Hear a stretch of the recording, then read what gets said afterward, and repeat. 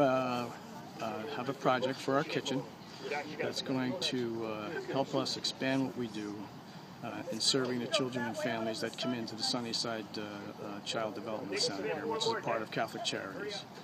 So it's going to allow us to prepare more meals on site. It's going to allow us to provide better facilities to serve the kids. It's basically an overall addition renovation type project. And it's a result of these people that are here today, our volunteers. They're going to volunteer their services from the Capital Region Builders Association, as well as our donors, such as the Review Foundation, Seymour Fox Foundation, and things like that. So how would generally